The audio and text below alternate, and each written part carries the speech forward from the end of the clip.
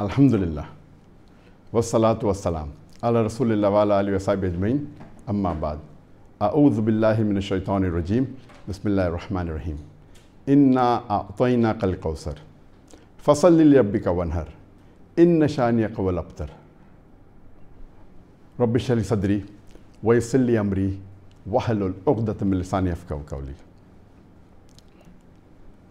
I welcome all the viewers of the Peace TV network, the Peace TV English, the Peace TV Urdu, the Peace TV Bangla, the Peace TV Chinese, and my 4 social media platforms, which are the Facebook, the YouTube, the Instagram, and Twitter. I welcome all the viewers with Islamic greetings. Assalamu alaikum wa rahmatullahi wa barakatuh. May peace, mercy, and blessings of Allah subhanahu wa ta'ala be on all of you. I welcome all of you to this program, Ask Dr. Zakir and his son Fariq, Season 4, Session 1. Today, we have started the new season, that is the 4th season, and I would like to thank Fariq for handling the first part of the first session, and inshallah we'll continue with the second session, and we'll continue the second part of the first session. Here you are most welcome to ask any questions on Islam and comparative religion, or any question which a non-Muslim may have asked you and you were unable to reply, or any question that you find on the media that's against Islam for which you want to reply. This is the opportunity. You can ask your question on any of my 4 social media platforms, but the best would be to ask on the WhatsApp as a text message by mentioning your question in brief, along with your name, your profession, your city and country of origin, to the WhatsApp number +60 11 269 53895. I repeat, +60 11 269 53895.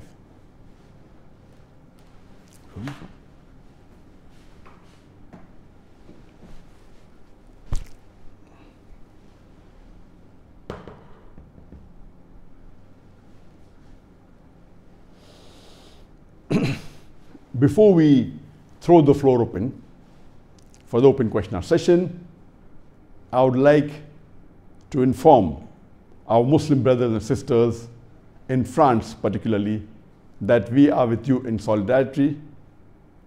We pray to Allah subhanahu wa ta'ala to give you steadfastness, to give you patience, and we are totally against what's happening in France for the last 1 month. And we know that on the 2nd of October, the President of France, Emmanuel Macron, said that Islam is in crisis all over the world. And if you go a few days before, there was a trial that's taking place for the killing that took place in 2015 for the Charlie Hebdo staff that were killed by some of the terrorists. And when the trial was taking place in the month of September, Charlie Hebdo again, they published the caricature of the Prophet, belittling him, demeaning him, and that's nothing but blasphemy. Because of which, on the 25th of October, there was a Muslim who used a cleaver or a chopper, and he attacked 2 of the staff members of Charlie Hebdo. After which, 1 week later, on the 2nd of October, the President of France, Emmanuel Macron, he gave a speech on how to control radicalism, and he went on to say in that speech openly that Islam is in crisis all over the world. Hazmal, water please.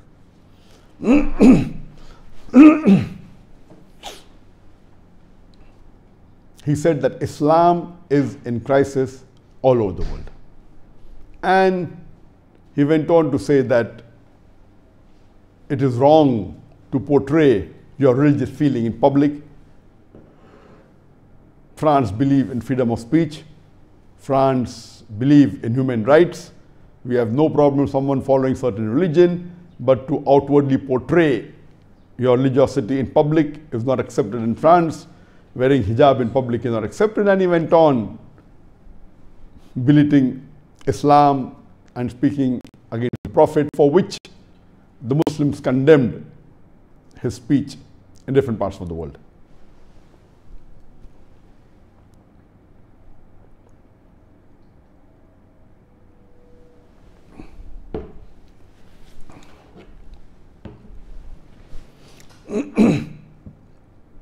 It is uncalled for that head of state, if there's a problem, rather than solving the problem, he is adding fuel to the fire. If someone is blaspheming or speaking against the prophet of any religion, demeaning him, making caricatures, instead of saying that this should not be done, he says this is allowed in the freedom of speech. Blaspheming is allowed. And he went on to add fuel to the fire. So much so that there was a teacher who had a session with the students in the class of tolerance and circulated the caricature of the Prophet, Na'uz Billah, and had a debate, because of which that became viral, what the teacher did.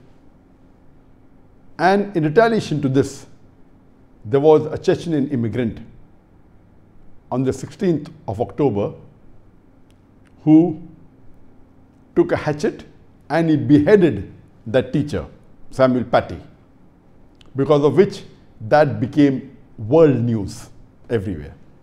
As far as the act of that Muslim beheading the teacher in France, this is not what Islam says.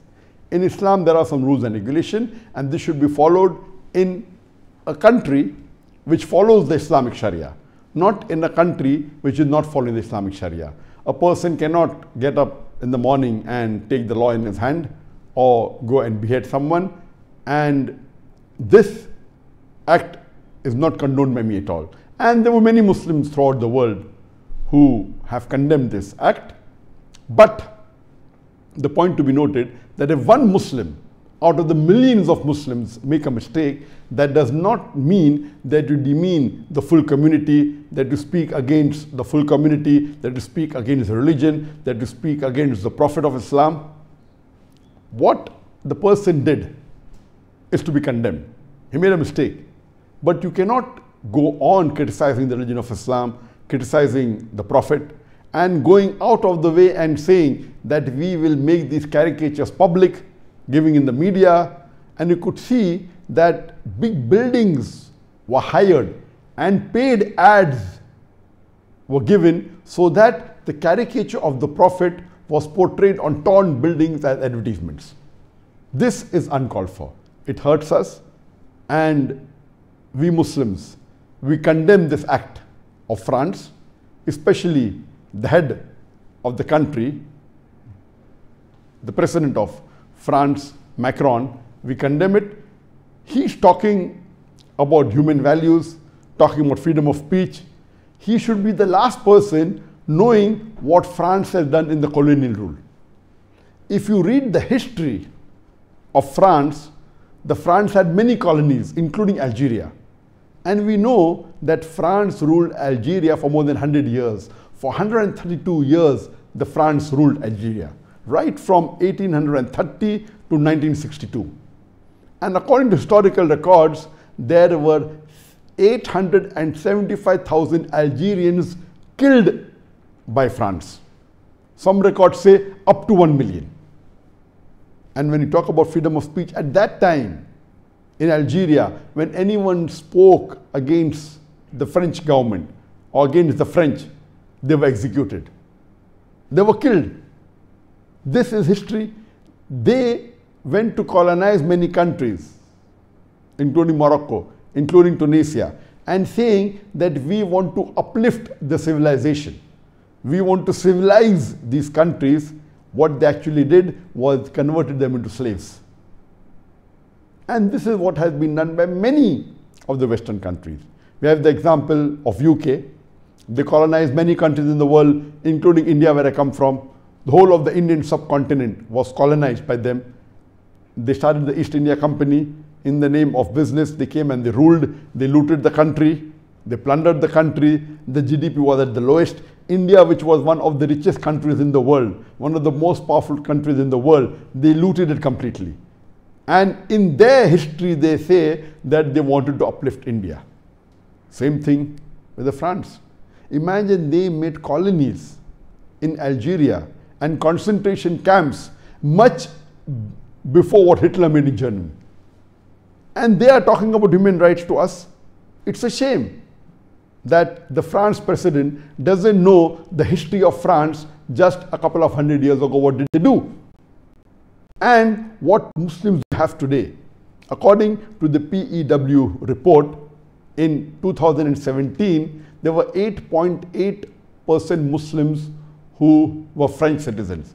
5.75 million Muslims lived in France. And now, it's approximately close to 6 million Muslims are in France. More than 9% of the French population are Muslims. And who are these Muslims? These Muslims were brought from Algeria, from Morocco, from Tunisia into France for labor. Many of them were brought as slaves. And the Muslims today, most of them, they are third generation, fourth generation, fifth generation, born in France. And the French government is treating them like third-class citizens. They have the same passport, talking about advanced country, talking about freedom of speech, but they're treated as third-class Muslims. They're treated third-class citizens. And they have made ghettos of them. So when they don't get the equal rights, there's bound to be retaliation. And what you see, what's happening, it is unheard of. And in retaliation, there are so many cases that is happening in the world. One Muslim does an act which we know it is wrong. It comes out in the media as though all Muslims are like that. There are so many such cases happening in the world which go unreported. We know of the case that in Toronto, a Muslim, after offering a salah, was there in the car park. A white supremacist comes and slits his throat, and the media doesn't report. We come to know from the small media, social media. It's not news at all. There are several such cases. If you see all over the attacks, the terrorist attacks, and all the killing that is going on, it is much more done by non-Muslims. And I've given the talk in 2006 on the topic, is terrorism a Muslim monopoly? And I went on 100 to 150 years back that who were the first terrorists? Who was the first person who did the hijacking of the plane? Who were the people who did the first assassination? And when you read history, almost all of them were non-Muslims. It's recently that we find that the media are picking up the black sheep of the Muslim community and they're portraying as though they're exemplary Muslims. And what happens? 2 days later, after this teacher was beheaded on the 18th of October, just below Eiffel Tower, 2 Muslim ladies who were wearing hijab, they were attacked by a French woman and stabbed multiple times. One Muslim lady, she was 40 years old, the other was 19 years old, and there was multiple stab injuries, so much so that the elder lady both were admitted to the hospital. And the elder lady was there in the hospital with multiple wounds to her lung. And even the younger lady of 19 years old, she had multiple stab injuries. And this was actually not reported. Later on, when the video became very popular and it was circulated on the social media, then the police later on goes and arrests the French woman. Isn't this double standards? France, claiming to be a very advanced country, claiming to be a country which has human rights, they have double standards. Imagine when 9 to 10% of the population of France, they are Muslims. Instead of taking care, instead of living harmoniously, they go out of the way to say that the headscarf will be banned, the niqab will be banned, showing signs of religiosity banned. And what do? They go and openly, they say that we are going to make these caricatures of the Prophet Nauz Billah public. And anyone who objected to this, it was a crime. And they went and closed down more than 70 mosques. In the last week, the French government, all those who objected that making a public display of the Prophet's caricature, demeaning him, insulting the Prophet, making derogatory statement against him. When they objected, they were arrested. Imagine, more than 70 mosques were closed. Not only are they doing blasphemy, but anyone who objects, that they consider is not freedom of speech, that they consider as crime. Isn't the double standard? It is nothing but thuggery. That just because they are in majority, 90% of them, they are subduing and they are oppressing the minority. Is this freedom of speech? We condemn the act of the French government, of the French people, especially the President Emmanuel Macron. And when he said that Islam is in crisis all over the world, he got it wrong. Actually, Islam is the solution for the crisis all over the world. And I've given a talk on Islam, the solution to the problem of humanity. And that will reply to all his answers.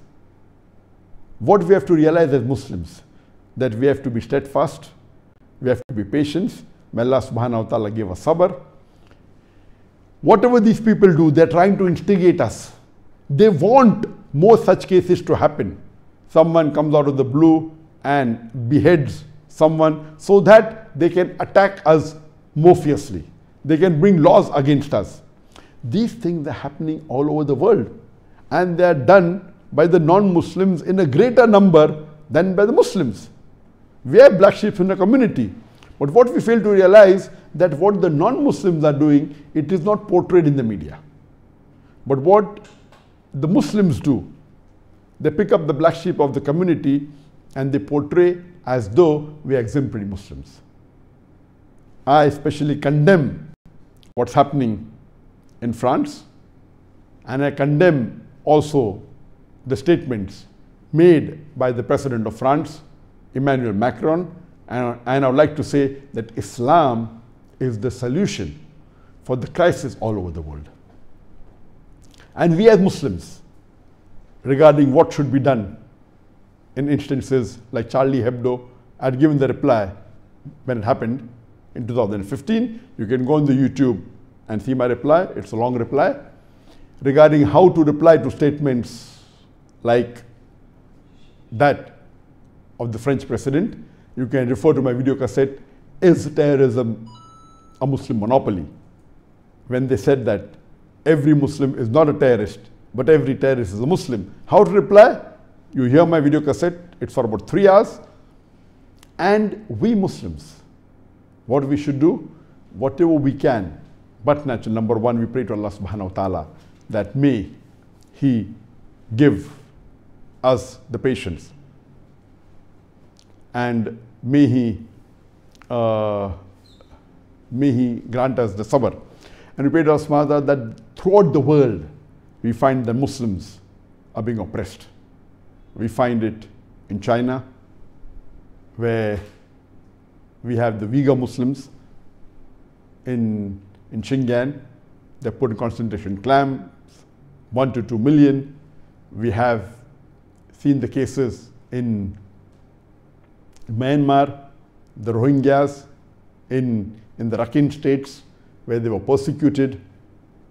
And we have this example that in China, they are not allowed to read the Quran, they're not allowed to pray, they're forced to have alcohol, they They aren't allowed to fast in the month of Ramadan. This is nothing but oppression.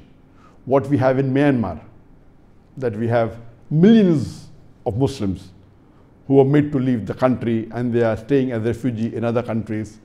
Many of them were killed, many were murdered.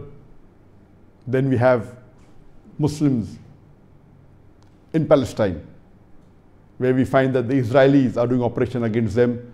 The Muslims, we pray to Allah subhanahu wa ta'ala for the Muslims in Yemen, for the Muslims in Syria, for the Muslims in Afghanistan, for the Muslims in Kashmir that are being oppressed by the Indian government, that are being persecuted by the Indian government. We have Muslims in India as a whole, that in many parts of India they are being persecuted. We pray to Allah subhanahu wa ta'ala, and the list is long. It's difficult to name all the Muslims that are being persecuted. What we have to do is that we have to be steadfast on our deen. We have to pray to Allah subhanahu wa ta'ala, be steadfast on our deen, and see to it that whatever we can do in our limited capacity. And today, the whole world is a global village. Previously, to make our voice reach throughout the world was very difficult, unless you owned a media, or you had a satellite, or a newspaper, or a magazine. But today, the world has become a global village. Everyone, they have access to the social media. What we have to do is we have to portray our views and condemn what's happening, whether it be on the YouTube, whether it be on the Facebook, whether it be on the Instagram, whether it be on the Twitter. And in such situation that we know at the time of the Prophet, there were times when the Quraysh, they abused the Prophet, they criticized him. We have the example of Abu Lahab, what he did to the Prophet. At that time, Allah subhanahu wa ta'ala, He reveals Surah Al-Kawthar. The surah I started today's session with, Surah number 108, where Allah says, Inna a'tainaka al-Kawthar, fasalli li rabbika wanhar, inna shaniyaka wal abtar. That we have granted thee the fount of abundance. So turn to thy Lord in prayer and sacrifice. And anyone who hated thee, he will be cut off from all future hope. Here Allah subhanahu wa ta'ala is promising, Inna a'tainaka al-Kawthar, that we have granted thee the fount of abundance. Imagine the Lord of mankind is telling to our beloved Prophet Muhammad sallallahu alaihi wasallam that we have granted you the fount of abundance. That is, Allah subhanahu wa ta'ala Himself is saying, and in Jannah there is a fountain or river by the name of Kawthar. And Allah subhanahu wa ta'ala is praising our Prophet. Now imagine the Lord of mankind is praising the Prophet. So however much the unbelievers, the kafir, however much the non-Muslims, they belittle the Prophet, when the Lord of mankind Himself is praising, that is more than sufficient. We as Muslims, we are hurt, we feel bad, we get angry, but we should see to it that we should not break the Sharia. We should object to what's happening. And we know that then Allah continues and says, Inna a'tainaka al-Kawthar, fasalli li rabbika wanhar. Turn to thy Lord in prayer and sacrifice. Allah tells to the Prophet, turn to thy Lord in prayer and sacrifice. And the last verse, fasalli li rabbika wanhar, Inna shaniyaka wal abtar. That anyone who hated thee, anyone who hated the Prophet, he will be cut off from all future hope. And you know what happened to the Quraysh, you know what happened to Abu Lahab, it's there in the Sirah.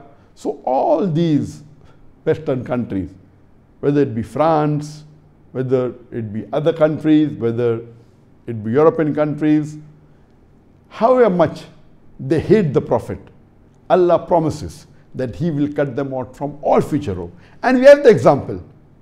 The moment the French president said that Islam is in crisis all over the world, a few days later, one of the French aid worker by the name of Sophie Petronin, she was released after being taken hostage.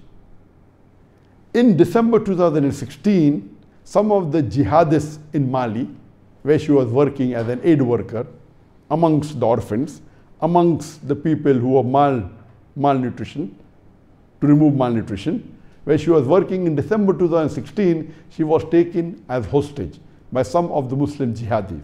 And she was kept as a prisoner for 4 years. And recently, she was the last French hostage all over the world who was released by these Mali jihadists. So when she was released just a couple of weeks back, when she came in the plane, the French president himself went to the airport to receive her. And Sophie Pretended, she was kept as a hostage for 4 years. When she came down from the stairs of the plane, the French president, he greeted her. And when she came down, you could see her wearing the scarf. And she said that, I am not Sophie, I am Maryam. Alhamdulillah. She had accepted Islam. Imagine when the people tried to find out that did they ill-treat you, how are they, she had kind words for those people who had taken her hostage. And she said that what they are doing is for their freedom. And she respected them so much so that she accepted Islam. And it was a shock for the president of France. He goes to receive her and then he finds out that she has accepted Islam. He hurriedly sees to it that everything is hushed up. This is Allah's planning. They plan and plot, Allah too plans. Allah is the best of planner. Allah is the best of planner. Allah says in Surah Imran chapter number 3 verse number 54, Makru makrallah wallahu khairul makirin.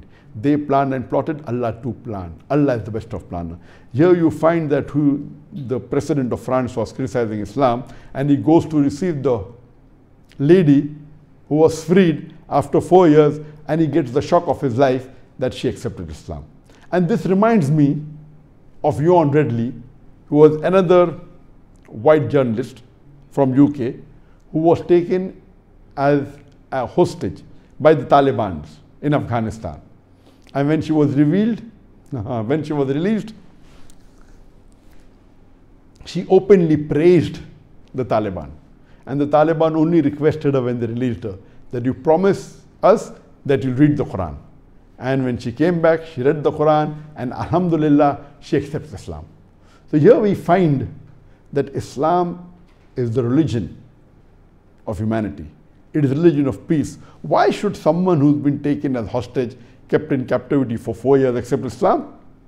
Because she found out the true values of Islam. And she realized that what is portrayed in the media is not what true Islam is. And inshallah one day, Allah subhanahu wa ta'ala will also open up the eyes of Emmanuel Macron and show him that Islam is the religion which has the solution for the problems of humanity.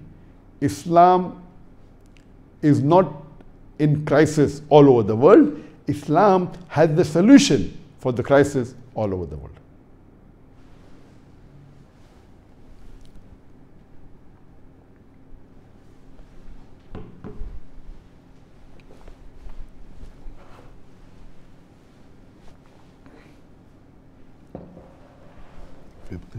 It's not working. This is not working. The Facebook is coming, no? It's not coming on the Facebook. Why?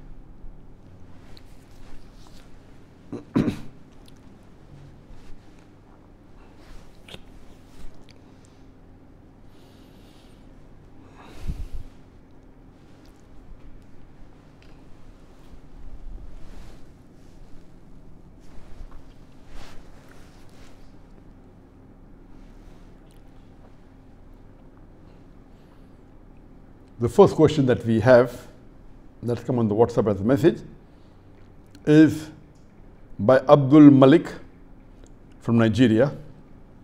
Is wearing trouser above the ankle compulsory or a sunnah? A similar question is asked by Abdul Rahman, Kabul, Afghanistan. Is it allowed to wear clothes lower than one's ankle?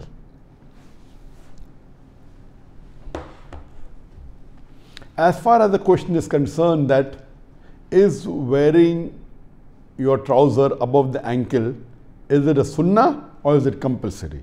Or is wearing the trouser below the ankle, is it haram or is it makruh? As far as whether wearing the trouser below the ankle is haram or whether it is makruh, the scholars are divided. There are some scholars who say that wearing the trousers below the ankle is makruh. That means wearing the trousers above the ankle is sunnah. While the other scholars say that wearing the trousers below the ankle, it is haram, and wearing above the ankle is a fard.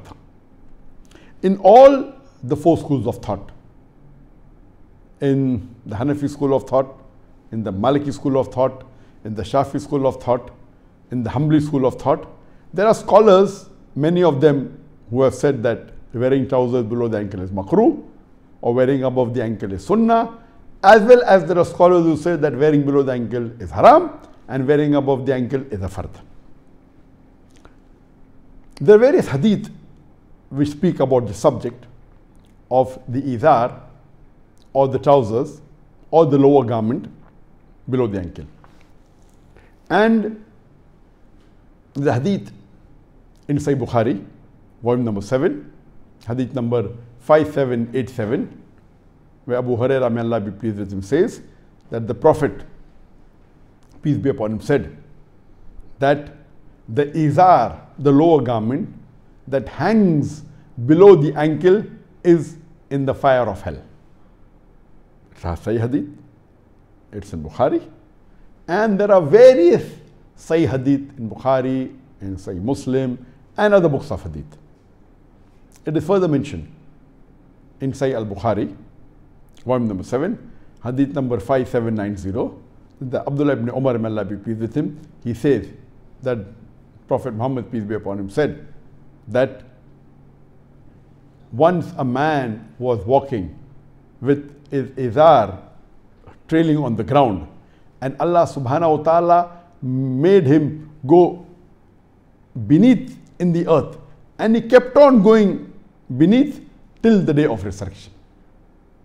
There is the hadith in Sahih Bukhari, volume number 7, hadith number 5791. Abdullah ibn Umar, may Allah be pleased with him, says that the Prophet, peace be upon him, said that anyone whose izar trails around on the ground with pride and arrogance, Allah will not look at him on the day of judgment. The hadith even in Sahih Muslim, it's mentioned in Sahih Muslim, volume number 1, hadith number 293, where Abu Dhar, may Allah be pleased with him, says that the Prophet Muhammad, peace be upon him, said that there are 3 categories of people who Allah will not speak to, who will not look at, and will not sanctify. So Sahaba asked, who are these people? The Prophet said, the person who hangs his izar below the ankle, the person who reminds of the gifts he has given, and the person who sells his products with false oath. A similar hadith is mentioned in Sahih Muslim, point number 1, hadith number 294, where Abu Dhar, may Allah be pleased with him, says that the Prophet, peace be upon him, said that Allah will not look at the person. Allah will not look at 3 types of people. The person who doesn't give gifts and reminds people of his generosity. A person who sells his products by false oath. And a person whose izar hangs below the ankle. Now there are various hadith. There are hadith in Tirmidhi, in Abu Dawud, various hadith. Why are the scholars divided whether it is haram or whether it is makruh? Because those scholars that say it is makruh, they say that only keeping the trousers below the ankle per se is not haram. If you do it with pride and arrogance, then it is haram. So if you only keep your trousers below the ankle without pride and without arrogance, it is not haram, it is makruh. And they say that if there is a general hadith and a specific hadith. The specific hadith takes prevalence, should be followed rather than the general hadith. So specific hadith says that trousers below the ankle with pride and arrogance. Then further they give the example of the hadith in which Hazrat Abu Bakr, may Allah be pleased with him, his trousers slips down and he tells to the Prophet that one part of my izar keeps on going down, so my trousers go below the ankle. So the Prophet replies, we know that there is no pride in you. So based on this, those scholars who say that it is makruh, they say that only if your izar is below the ankle with pride and arrogance, it is haram, otherwise it's not haram. Now, as compared to, and they also give the example of Ibn Masud, that the hadith says that Ibn Masud, his izar was low and he said that I am thin. That's the reason I have worn the izar low. So based on this they say that how come the Sahabas, Abu Bakr, may Allah be pleased with him, the Prophet allowed him and told him that you don't have pride, and Ibn Masud, they said that. Now this group of scholars, their argument is refuted by the other group of scholars who say that below the ankle is haram. And they give the argument by saying that yes, the specific hadith, if you see, there are various hadith, there are several hadith which say only izar below the ankle. The trousers below the ankle will be in hellfire. And the Prophet clearly mentioned, whether it be a trouser, whether it be a shirt, qameez, whether it be a thobe, whether it be a turban, if it's below the ankle, then it is haram. Various hadith. So what they say that this ruling here of specific and general does not apply because pride by itself is haram. So if pride by itself is haram, so whether you wear the trousers below the ankle with pride or without pride doesn't make a difference. So wearing trousers below the ankle itself is haram, because that is a sign of being proud. And when our beloved Prophet ﷺ told to Abu Bakr, may Allah be pleased with him, that we know that you are not proud, here we fail to realize that Abu Bakr, he tied his trousers on the waist, but because he had a paunch, it kept on slipping. And he kept on again tying it on top. So here the main niyyah of Abu Bakr, may Allah be pleased with him, was to wear the trousers above the ankle. It slipped down, then again he put it on top. It slipped down, again he put it on top. Then the Prophet says, there is no sin on you, we know that you are not proud. In case of the other hadith of Ibn Masud, may Allah be pleased with him, there are several hadith. If we know the hadith of Abdullah ibn Umar, may Allah be pleased with him, that once the Prophet tells him that when his trousers slips down below the ankle, the Prophet says, put your trousers on top. So Abdullah ibn Umar, he ties his trousers above the ankle. The Prophet is more on top. He ties more on top. More on top. Again more on top. And then he told Abdullah ibn Umar, may Allah be pleased with him, that I never let my trousers below this point. People asked him, what was the point in which the Prophet told you to keep the trousers? So he said, it was midway between my calf. From the knee to the ankle, mid calf. So this is mustahab. To wear the trousers on the mid calf is mustahab. There's another hadith of Hudayfa, may Allah be pleased with him, where he says that the Prophet caught his calf and said, this is the position where your trousers should be. Anything below that is permissible as long as it is above the ankle. Below the ankle is haram. So here we come to know that the mustahab level, the best level of wearing the trouser is on the mid calf. Below the mid calf and above the ankle, it is permissible. It is mubah. And below the ankle, it is haram. So when the hadith of Ibn Masud, may Allah be pleased with him, it was lower, it doesn't say lower the ankle. It doesn't say that his trousers, his izar were below the ankle. It says it was low. So what we understand from this hadith, it was lower than the mid calf. And Ibn Masud, may Allah be pleased with him, says that because he is thin, He preferred wearing it lower than the mid-calf, but not lower than the ankle. Nowhere does the hadith say that Ibn Masud, may Allah be pleased with him, wore the ankle below the ankle. It only says it was low. So what we have to understand, it was lower than the mustahab level of mid-calf.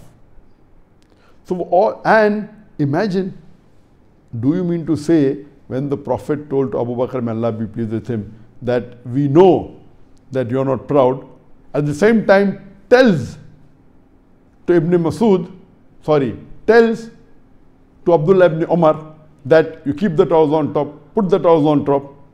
Does it mean to say that the Prophet is trying to say that Ibn Masud, may Allah be pleased with him, the Prophet is trying to say that Abdullah ibn Umar, he was proud, peace be upon him? And the answer is no. That means that normally you have to keep the trousers above the ankle. If it slips down because of certain level, like because your tummy is big, then Allah will forgive you. From this we come to know, so those scholars who say it is haram, they say that if your intention is to wear the trousers above the ankle, and if it slips down because of the structure that you are, because of your paunch that you have, and then you put it on top again, if it slips down, then Allah will forgive you, because the intention is to wear the trousers above the ankle. And there are several scholars. As I said, the scholars are divided. Some say it is makruh, but all agree it is minimum sunnah. If not haram, those scholars who say it's not haram to wear below the ankle, they agree it is mustahab, and a very high level mustahab. That if you wear the trousers, to wear the trousers above the ankle is a sunnah, if not a fard, and they say it's a very high level of sunnah. And to wear the trousers below the ankle, if they say it's not haram, they say it is makruh, and a very high level of makruh. And as I mentioned, in all the four schools of thought, there are scholars who say wearing above the ankle is sunnah, below the ankle is makruh. Yet there are scholars who say it is fard to wear above the ankle and it is haram to wear below the ankle. In the Hanafi school of thought, we have Maulana Ashraf Ali Thanvi, who says that all those who say that I can wear the trousers below the ankle without pride, they are wrong. That itself is pride. So he says that to wear it below the ankle with pride is a major sin, and to wear it below the ankle without pride is also a major sin. But wearing it with pride is a graver major sin than wearing it without pride. But even wearing it without pride, not only is it a sin, it is a major sin. In the Maliki school of thought, you have the scholar Ibn al-Arabi, who says the same thing, that wearing it below the ankle, wearing trousers below the ankle is haram. Anyone who says it is makruh hasn't understood the hadith of the Prophet Muhammad. If you read the fatwas of the Shafi'i, for example, Ibn Hajar Asqalani, he says that wearing below the ankle is haram and wearing above the ankle is a fard. Even if you read the fatwas of Imam Adhabi, Imam Adhabi says that wearing below the ankle is not only haram, it is a major sin, and wearing above the ankle is a fard. And in his book, The Kabair, that is the major sin, he lists isbal, wearing the trousers above the ankle is a fard. Wearing it below the ankle, he says, is the 55th major sin. And some people who say that no, wearing the below the ankle with pride is a major sin. In the same book, Kabair, he lists pride and arrogance as the 17th major sin. So if only pride and arrogance is 17th major sin, and pride, arrogance with trousers below the ankle, how can that be number 55? It has to be higher. So this proves that the number 55 sin Imam Adhabi is only talking about wearing trousers below the ankle. And major sin number 17 is only talking about pride and arrogance. If you have pride, even an atom's weight of pride, then Allah will put you in hellfire. And there are various hadith. So pride and arrogance is major sin number 17 according to Imam Adhabi and his book Kabair. And wearing trousers below the ankle is major sin number 55. I personally agree with those group of scholars who say that wearing the trousers above the ankle is fard, and wearing a trouser below the ankle is not only haram, it is a major sin. I agree with Imam Adhabi. And his argument, I agree with more, with that group of scholars. Even if you read the Hanbali schools of thought, scholars, many of them say it is not haram, including Sheikh Ibn Taymiyyah. Sheikh al-Islam, Sheikh Ibn Taymiyyah, according to him, wearing the trousers below the ankle is not haram. But you have various other scholars who say it is haram. And if you go to the scholars of the recent times, or the recent past, there are many scholars who say it's haram. For example, Sheikh bin Baz, then Sheikh Muhammad Saleh Utaymi, Sheikh Abdullah ibn Jibreen. All these scholars, according to them, wearing trousers below the ankle is haram, and wearing trousers above the ankle is a fard. So as far as your question is concerned, it is a sunnah or is it compulsory to wear above the ankle? According to me, I agree with those group of scholars, and I believe their decision, their fatwa, that wearing above the ankle is a fard. I agree with that. Wearing below the ankle, it is haram. And I also agree with Imam Adhabi, who says, and including Ashraf Ali Thanvi, Maulana Ashraf Ali Thanvi, may Allah have mercy on him, I believe that it is a major sin.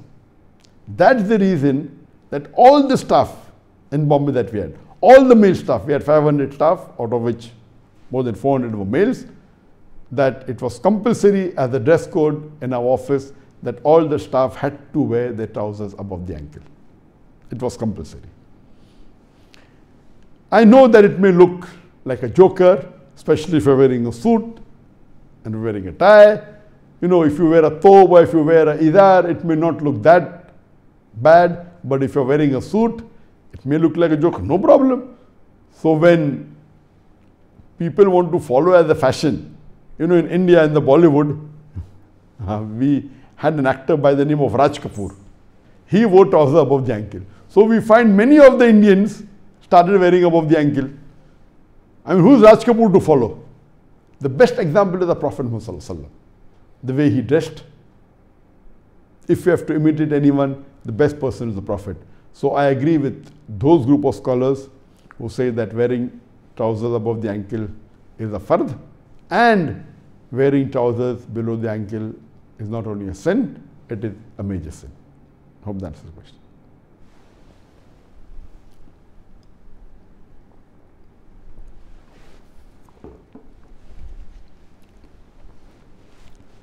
We have on the Facebook Samuel S, Musa Sayyid,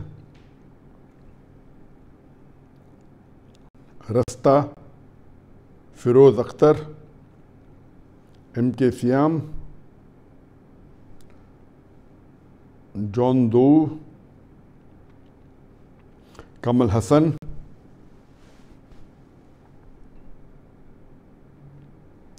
Yahya Ibrahim, Rintu Sheikh, Muhammad Waqas, Abdur Rahman Katani, all of them saying Assalamu alaikum, wa alaikum salam.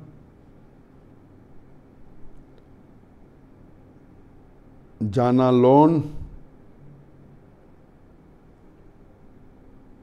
Samuel S,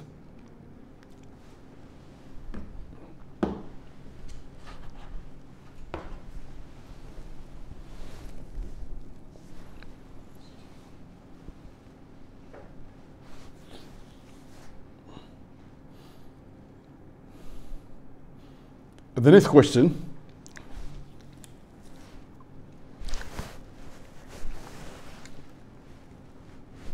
is from Abdul Karim from New York, USA. Is it permissible for a Muslim man to marry a Christian woman? If yes, are there any conditions? Can he marry her even if she believes Jesus is beyond to be God?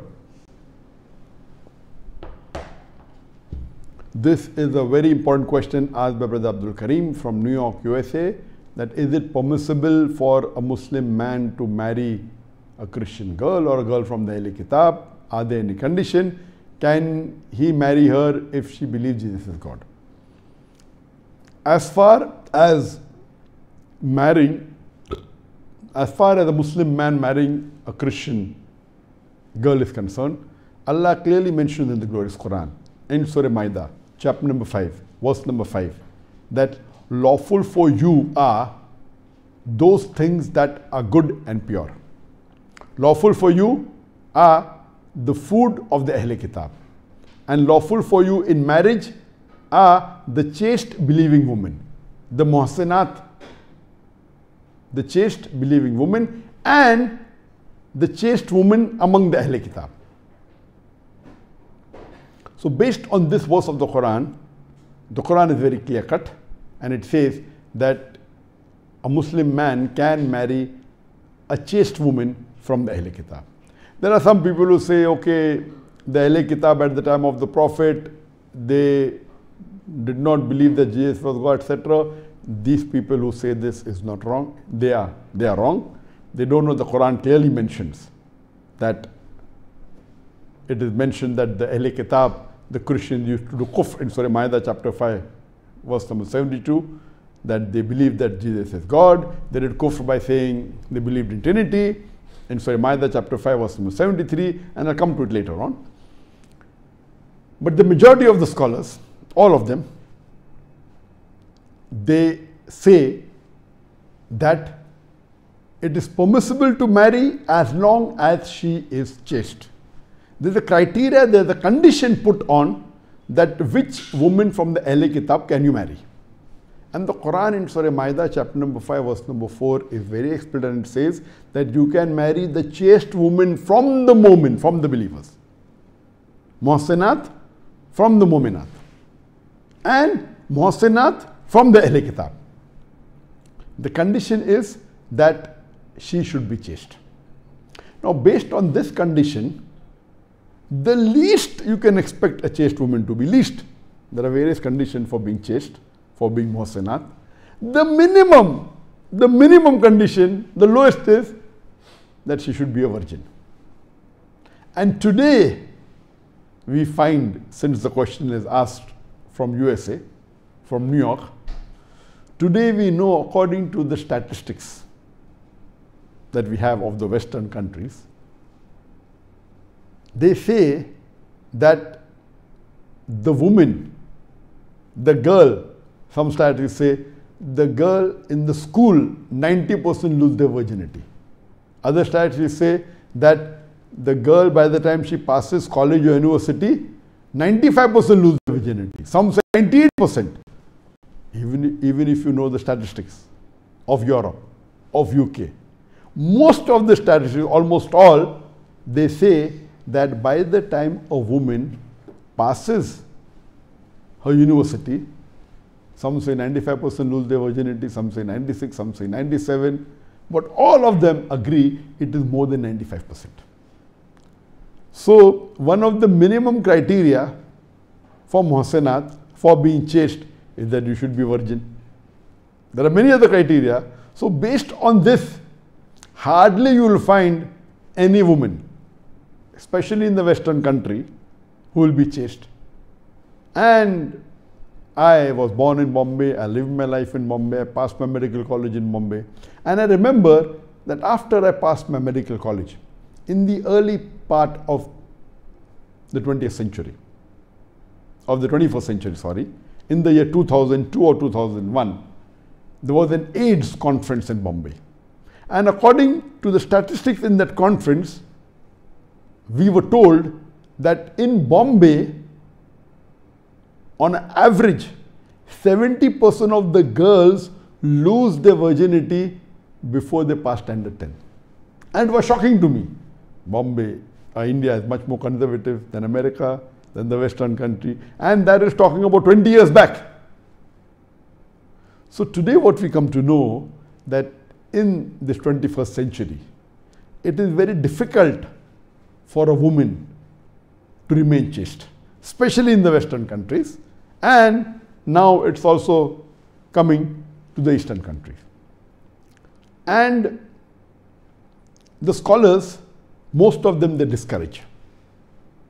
Though it's permissible, but they say they should be chaste. So where will you find a chaste woman from the Ahle Kitab, a chaste Christian woman? And even if you marry, the problem that we see after that is phenomenal. There are high chances that after a Muslim man marries a Christian girl or a Jewish girl, there are high chances that the marriage will not be successful. And we find that the way of dressing differs, the way of eating differs, the way of behavior differs, and imagine the cleanliness is not there. Imagine the Christian woman during menstruation, she may not inform the husband, and it's haram to have intercourse during the cycle. Whether will she be able to clean herself very well, the eating habits are different. And in Western world, it is quite common that many of the Muslim men, they marry Christian women. And these men actually are not very practicing Muslims. So what we find them doing, that after they marry, when they go to the grocery, they are buying alcohol for their wife, they are buying pork for their wife. They may not drink themselves, but they are buying it for their wife. Many of them, maybe they were drinking before marriage. Many of them were not drinking, start drinking alcohol after marriage. All these things are common. And we find that many a times if the marriage doesn't work, it ends in a divorce. And when there's a divorce, and if you have children, then you are Muhammad, and you are Abdullah, and you are Abdul Rahman, and you are Fatima, and you are Khatija, they are going to church. So, I personally, I'll give my view later on, the additional criteria. Most of the scholars, they do not encourage a Muslim man to marry a woman from the Ahle Kitab. It's permissible, but the criteria is she should be Mohsenat. And where will you find a Mohsenat? And even if you find a Mohsenat, there are yet problems. So a person who is a religious Muslim will never venture into this. And most of the cases that you have, when a Muslim man is marrying a Christian girl, 99.9 cases are love marriages. The moment you have girlfriend and boyfriend, it means that you are not chaste. So what do? You go out with a girl, go for a movie, go out for eating, go out for dancing. Where is she chaste? Leave aside virginity. Even going out for dancing with an Ameram, going out to see a movie, it is against the value of chaste. She is not a Mohsenat. So, if you apply the strict criteria of a Christian woman who is Mohsenat, hardly you will be able to find. And practically to follow this advice today in this 21st century is very difficult. And we know the problem that can happen after marriage. According to the call of Ibn Abbas, may Allah be pleased with him, he says that a Muslim man can only marry a Ahle Kitab woman in Islamic State. He cannot marry a Christian woman or a Jewish woman if it is in a foreign country. And there are a group of scholars who agree with this view of Ibn Abbas, may Allah be pleased with him, and even I agree with this view. Because if you marry a Christian girl in a non-Muslim country, and if anything happens, they will follow their law, they will not follow the Islamic law. If there is a divorce, then your children, as I mentioned, Muhammad, Sultan, Abdullah, Khatija, Fatima will go to church. So, but natural, it is not encouraged at all. So I agree with the view of Ibn Abbas, may Allah be pleased with him, that this is only permissible to marry a Christian woman. Number one, should be chaste, and number two, in an Islamic state. Besides agreeing with the view of Ibn Abbas, may Allah be pleased with him, I personally have another condition based on my studies of the Quran. I don't claim to be a scholar, I'm a student of knowledge, and my specialty is Islam and comparative religion. So I have my additional criteria based on the Quran. It's not my criteria, it's my study of the Quran. As I mentioned earlier in the starting of my answer, Allah is very clear cut in Surah Ma'idah, chapter number 5, verse number 5. Lawful for you are all things that are good and pure. Lawful for you are the people, lawful for you are the food of the Ahle Kitab, of the people of the book. And the verse continues, lawful for you in marriage, besides the chaste women who are believers, are the chaste women from the Ahle Kitab. This verse is there. But there's another verse in the glorious Quran, in Surah Baqarah, chapter number 2, verse number 221, which says that do not marry an unbelieving woman. Do not marry a mushrikah, an idolatress, a woman who does shirk, unless she believes. A believing woman who is a slave woman is much better than an unbelieving woman, than a mushrikat, even if she allows you. That means the Quran is very clear cut in Surah Baqarah, chapter number 2, verse number 221, that a Muslim can only marry a woman. A Muslim cannot marry a mushrikat, cannot marry a non-Muslim, unless she becomes a Muslim. A Muslim woman who is a slave woman, a bond woman, is much better than a mushrikat, an unbelieving woman, even if she allows you. She may be the richest woman in the world. She may be the most beautiful woman in the world. She may be very attractive. But a believing woman who's a slave woman, who's a bond woman, is much better for a Muslim man than an unbelieving woman, a non-Muslim woman. It's very clear cut. A mushrikat. That means you cannot marry a Hindu. But if there's exception in the Quran, in Surah Ma'idah, chapter number 5, verse number 5, that you can marry a chaste woman from the Ahle Kitab.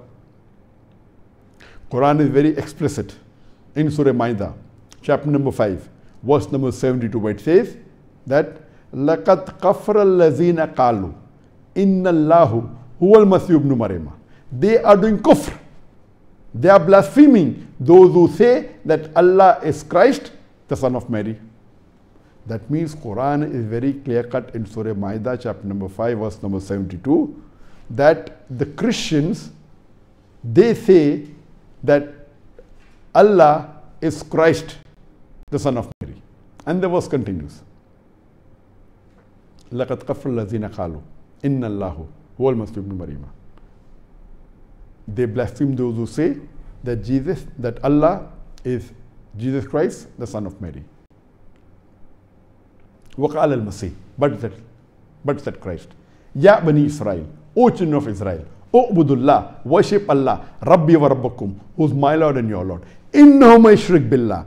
Anyone who associate partners with Allah, faqad harramallahu alayhi al-jannah. Allah will make Jannat haram for him. وَمَا وَهُ النَّارِ وَمَا لِلظَّالِمِينَ مِنْ أَنصَارٍ. And fire shall be his dwelling place, and he shall have no helpers in the hereafter.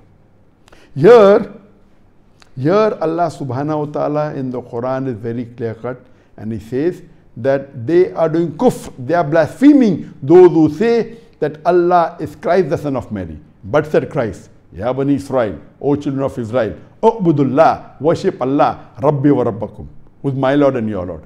Innahu may shrik billah. Anyone who associates partners with Allah, faqad harramallahu alayhi al-jannah. Allah will make Jannat haram for him. وَمَا وَهُ النَّارِ وَمَا لِلظَّالِمِينَ مِنْ أَنصَارٍ. And fire shall be dwelling place, and he shall have no helpers in the hereafter. So this was the message of Jesus Christ, peace be upon him, which is conveyed in the glorious Quran. But Allah also says that these Christians, they say that Allah is Jesus, the son of Mary. Nauzubillah. Allah further says in Surah Ma'idah, chapter number 5, verse number 73. لَقَدْ كَفْرَ الَّذِينَ قَالُوا إِنَّ اللَّهُ ثَالِثُ ثَلَاثَةٍ. They are doing kufr.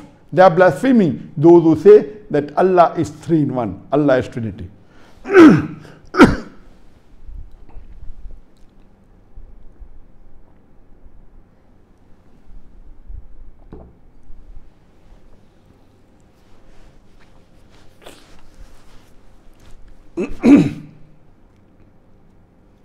So here the Quran says that Christians are doing kufr by saying Jesus Christ, peace be upon him, the Almighty God. They believe in Trinity. Surah Baqarah chapter 2 verse number 221 says, you cannot marry someone who does shirk. Surah Ma'idah chapter 5 verse number 5 says, you can marry chaste women from the Ahl Kitab. So all these verses put together, there seems to be an apparent contradiction. If Allah is very clear-cut in the Quran that the Ahl Kitab, they do shirk, and the Quran says a mu'min cannot marry a mushrikat, so how come Surah Ma'idah says that you can marry Ahl Kitab? There seems to be a contradiction. And Allah is very clear-cut in the Quran in Surah Nisa, chapter number 4, verse number 82. أَفَلَا يَتَدَبَّرُونَ الْقُرْآنَ وَلَوْ قَانَ مِنْ عِنْدِ غَيْرِ اللَّهِ لَوَجَدُوا فِيهِ اخْتِلَافًا كَثِيرًا. Do they not consider the Quran with care? Do they not ponder over the Quran with care? Had it been from anyone besides Allah, there would have been many contradictions. So there cannot be a contradiction. So Alhamdulillah, since I'm in the field of comparative religion, there is one verse of the Quran which gives the reply to this question. Allah says in the Quran in Surah Al-Imran, chapter number 3, verse number 110, which is a very famous verse. Allah says, Kuntum khaira ummatin ukhrijat lin-nas. O ye Muslims, ye are the best of peoples evolved for mankind. Ta'miruna bil ma'rufi wa tanhawna 'anil munkar wa tu'minuna billah. Because we enjoin what is good and we forbid what is wrong and believe in Allah. So this verse of the Quran is a very important verse saying that the Muslim ummah is the best of the people evolved for mankind. And the reason is because we enjoin what is good and we forbid what is wrong and we believe in Allah. This is a very famous verse, but this is not the complete verse. This is half the verse. The verse continues. وَلَوْ آمَنَ أَهْلُ الْكِتَابِ لَكَانَ خَيْرًا لَهُمْ مِنْهُمُ الْمُؤْمِنُونَ وَأَكْثَرُهُمُ الْفَاسِقُونَ. It would have been better for them if the Ahl Kitab had faith. Woman, it would have been better for them if the Ahl Kitab had faith, had belief. Min humul mu'minuna wa aktharuhumul fasiqun. Among them, there are some who are believers, but the majority are perverted transgressors. So here in Surah Imran, chapter 3, verse 110, Allah says that among the Ahl Kitab, there are some who are mu'min, but the majority are perverted transgressors. So the one criteria which all the scholars agree is that the woman from the Ahl Kitab should be muhsinat, and there's no doubt about it. Ibn Abbas, may Allah be pleased with him, puts another criteria that it should only be, the marriage should only be done in a Muslim state, otherwise not valid. I say according to Surah Imran, chapter number 3, verse 110, among the Ahl Kitab there are some who are mu'min. That means they're believers. That means they don't believe that Jesus is God. They don't believe in Trinity. So you can only marry the muhsinat Ahl Kitab, the chaste Ahl Kitab who are mu'min. It will not contradict against the verse of the Quran of Surah Baqarah chapter 2 verse number 221. So according to me, in my humble study, I don't claim to be a scholar, the additional criteria besides the woman being chaste and besides it being in an Islamic state, the third criteria, she should be a mu'min.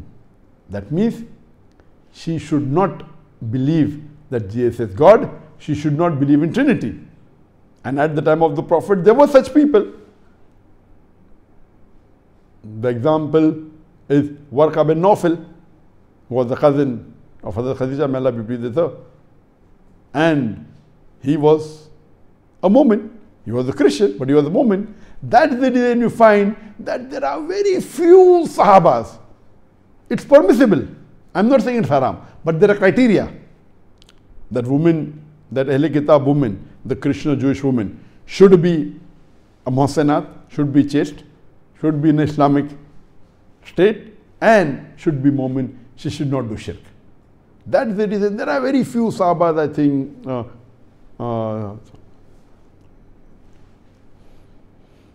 Hudayfa, may Allah be pleased with him. Talha ibn Ubaidah, may Allah be pleased with him. Very few sahaba who had wives from the Ahl Kitab. But my advice to the Muslims, especially in the Western country, is that don't take undue advantage of this verse and think that it's fine. This verse is very explicit that she should be a muhsanat, a chaste woman. To get chaste woman is extremely difficult. And if you apply the condition of Ibn Abbas that it should be a Muslim state, the but natural, the questioner is from New York, is from Western country, I would totally disagree that a Muslim man should marry a woman from the Ahl Kitab, especially in the Western country. Even if in the Islamic country, she should be a muhsanat and she should be a believer, she should be a mu'min. And what we find that most of these marriages are love marriages. How can she be muhsanat? Okay, if you find a woman who was a Christian woman who accepted Islam because she liked Islam, no problem. Someone who accepts Islam and she's a revert, and then you marry, no problem. But you get into love with her, you go to college together, or you go to university together, or you're working together, and then you fall in love, and then you say that it is Islam allows, and then you may go to a Qazi and maybe say the Shahada for namesake, this is only plastic surgery. There are high chances that your children, your Muhammad, your Abdullah, your Fatima, your Khadija will go to church. I totally disagree. Not only, and these type Muslims are not practicing Muslim. A practicing Muslim actually would not fall in love with a girl, with a Christian girl. So, but natural, because the deen is weak, your deen is weak, and then you take an excuse from the verse of the Quran and marry. I'm not making permissible haram. I'm saying there are conditions and it's very difficult, very, very difficult to find such thing. So my advice to the Muslim young men and young boys is that please don't use this verse of the Quran as an excuse to marry the Christian woman. There are various conditions. It's almost very difficult to fulfill these conditions, and doing in a non-Muslim country also is not permitted according to many scholars, and agree with that. And these are only infatuations. You're living in a Western country, you go to work, you go to school. So these things we should be away from.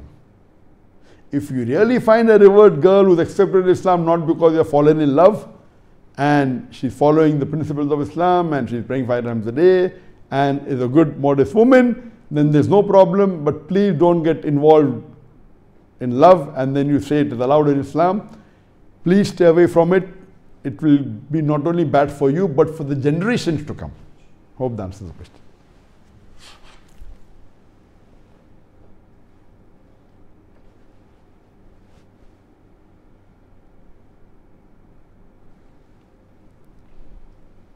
The next question from Sayyid Wasai-ur Rahman Shah from Rawalpindi, Pakistan. What is the solution of stammering? I know you also had this problem, so please tell me a dua by which I can solve this problem. Brother Sayyid Wasai asked a question that what is the solution for stammering, and he knows that I used to stammer in childhood. So what is the solution? What is the dua that he can pray? Stammering is a speech disorder which affects the flow and the fluency of speech, and there can be various reasons. There can be a speech motor disorder, it can be genetic, it can be due to a brain injury, it can be a neurological problem. So the various reasons that they can be the stammering or stuttering. Stammering or stuttering in young children between the age of 2 and 5 is common. After that, if it continues with this prolonged gap or the repetition of word, then there's a problem and you should have it checked up. if you have a stammering, you have to find out what is the cause of stammering.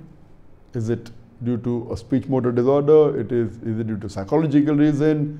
Is it genetic? And there are therapies available. Speech therapists are there. You can go and show it to speech therapists and they will try and find out what the cause is and try and give you a remedy.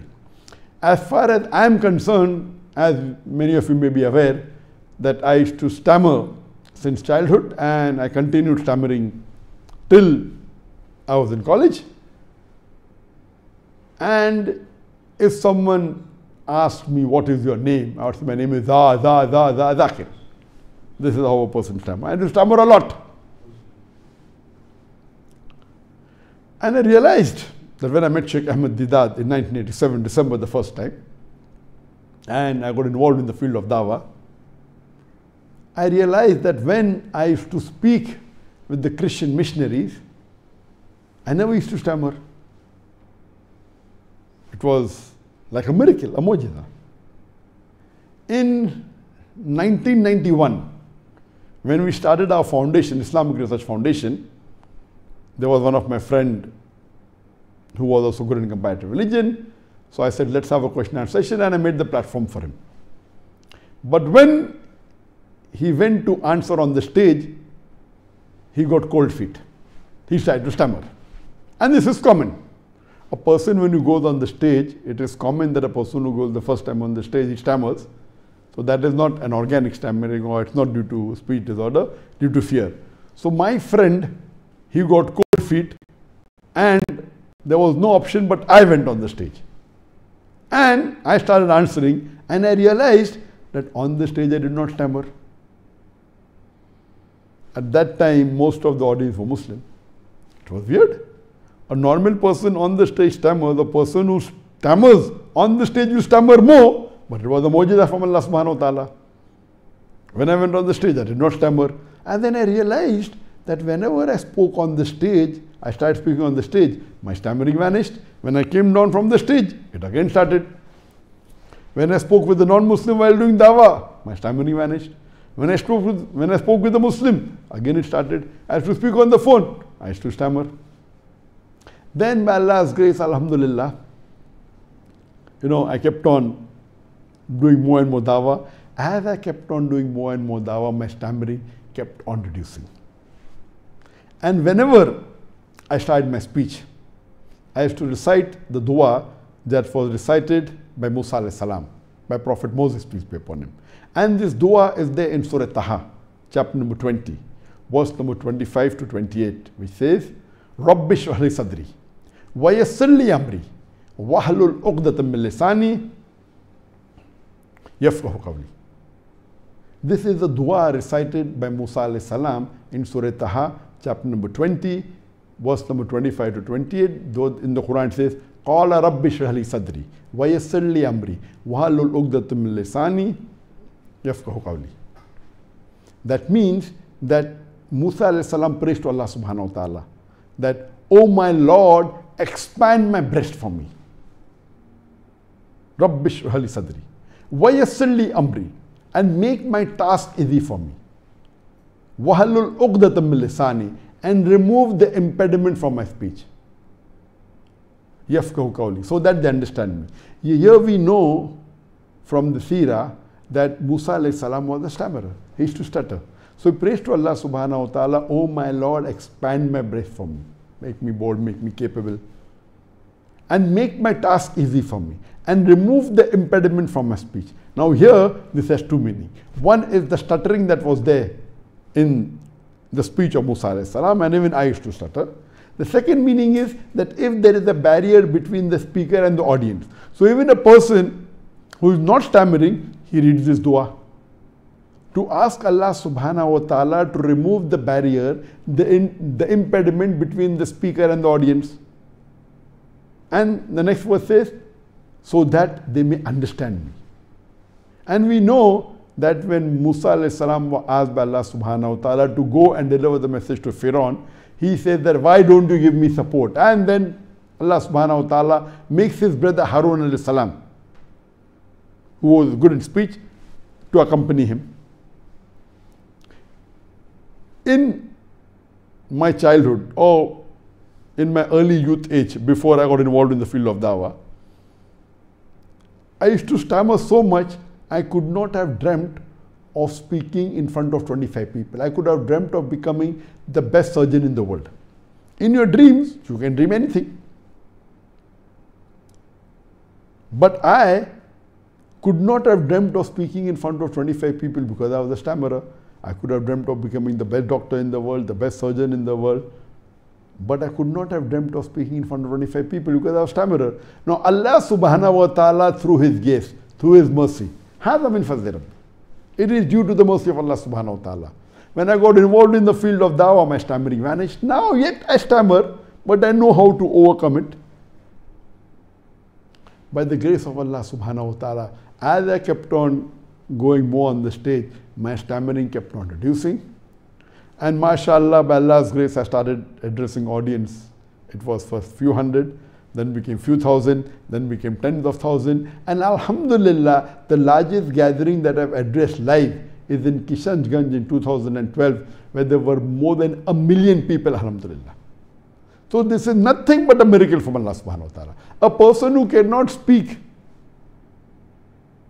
In my school days, in public speaking, I used to get PF. PF is pass fail. Because the teacher knew that I used to stammer. Allah makes me a public speaker. I never dreamt of it. I never got involved in the field of Dawah to become a public speaker. I never started IRF, Islamic Research Foundation, to become a public speaker. I started as a platform for people to get some information and let other people speak. So Allah has His planning. Allah has His miracle. هذا من فضل ربي. So as far as the dua, the best treatment is Allah subhanahu wa ta'ala, shafi. I would request you, yes, you can go to a doctor. Allah says, فَصَلُوا أَهْلِ الذِّكْرِ إِن كُنتُمْ لَا تَعْلَمُونَ. In Surah Nair, chapter 16, verse 43, and Surah Anbiya, chapter 20, verse 7. If you don't know, ask the person who knows. So, but naturally, go to a doctor, go to a speech therapist, check it up, they may give you a therapy. But the dua you can recite is of Surah Taha, chapter number 20, verse number 25 to 28. And this is the dua I always say in the beginning of my speech. And even before today's speech, I said that. So if you can keep on reciting this dua, inshallah this dua can help you relieve your stammering. And inshallah I pray to Allah subhanahu wa ta'ala that may He completely free you from the stuttering and from stammering. And inshallah make you a good speaker and a good dai also.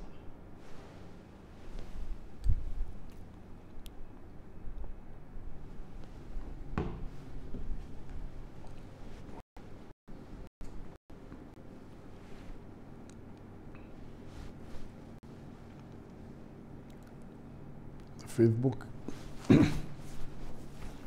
Sorry, my Facebook is not working, so they can see on the Facebook.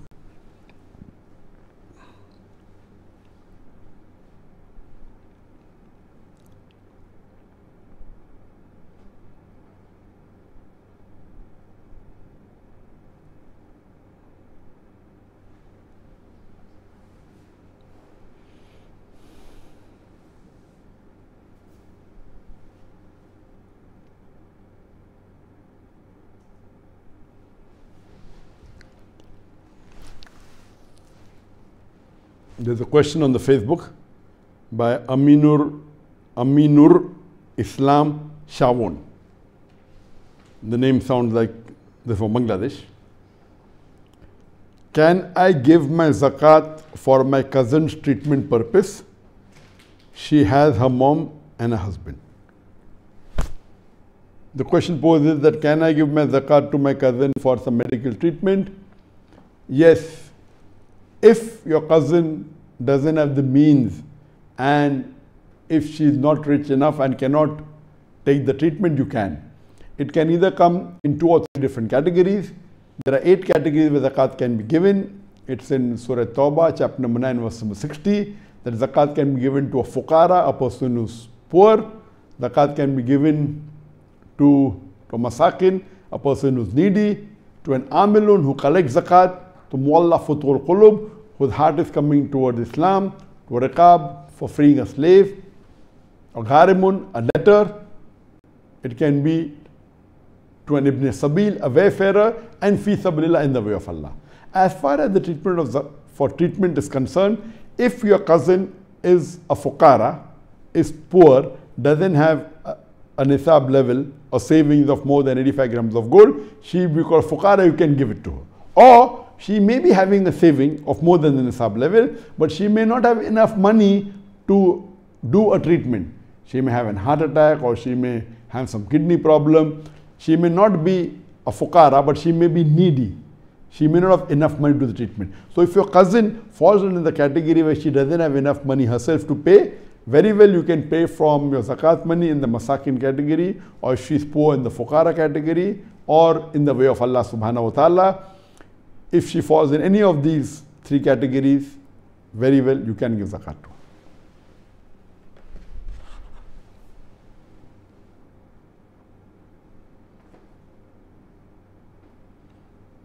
The next question, asked by Altaf Siddiqui from Mumbai: is general insurance or life insurance halal?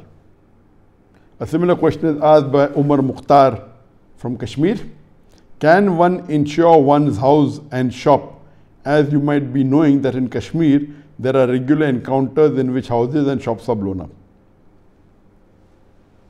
The question poses that, is general insurance or life insurance permitted? Can the Muslims in Kashmir insure their house because it's blown up, etc.? Insurance per se is not haram, but because of the things associated with insurance, most of the time it's haram.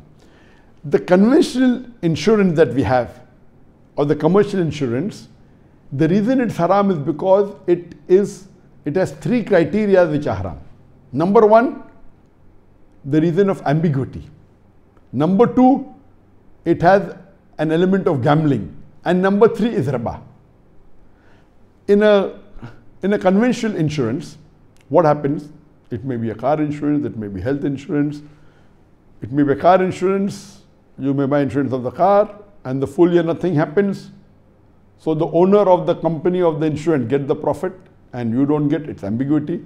Or if an accident takes place, the company pays for the repair of the damage. It may be excessive, so you benefit and the company goes in loss. There's ambiguity. There's an element of gambling also. For example, take a life insurance, nothing happens to you, or health insurance, take out a health insurance and nothing happens to you for the full year and yet you're paying. So scholars have clubbed these two categories together, ambiguity and gambling. This is one of the major reasons that insurance is haram. And the other reason is, the second or the third reason is that most of these conventional insurance companies, they keep the money in banks or they invest in money instruments which involves interest or riba. So based on these criteria, the conventional insurance is haram. But there is something like an Islamic insurance known as takaful. So if you take takaful, which is Islamic insurance, it is not a commercial insurance, it is more of a corporate insurance. In a conventional insurance or a commercial insurance, the owner of the company gets major of the profit. In a corporate insurance, the people, all of them are shareholders. So takaful reduces the ambiguity, reduces the element of gambling, or removes it completely. These people who are involved in takaful, they all are shareholders. And they give as though they're giving donation. And they give donation and whoever requires it gets the benefit. Based on the hadith, that once during wartime when the food, there was scarcity of food, so the Sahabas collect the food from all the people and they distribute it equally. That means all of them give the food and then they collect what it is and they distribute equally. So this is permitted. So in takaful what happens? All of the members are shareholders. So just in case if no accident takes place, no one is sick, what happens? That money goes back to the shareholder. In the conventional banking, if no one gets sick, who benefit? The owner. The commercial insurance, the one who owns the insurance benefit. Here, it goes back to the shareholder. So the element of ambiguity is reduced, the element of gambling is reduced, and it is more of helping each other based on the verse of the Quran of Surah Maida, chapter number 5, verse number 2, that help one another in bir and taqwa, in righteousness, in piety, and in virtue. So based on this verse of the Quran, the takaful is formed. They see to it that the Islamic Sharia is followed and all the haram is not there. And if the takaful invest, they see to it that they don't invest in a riba-based investment. They invest in a Sharia compliant investment.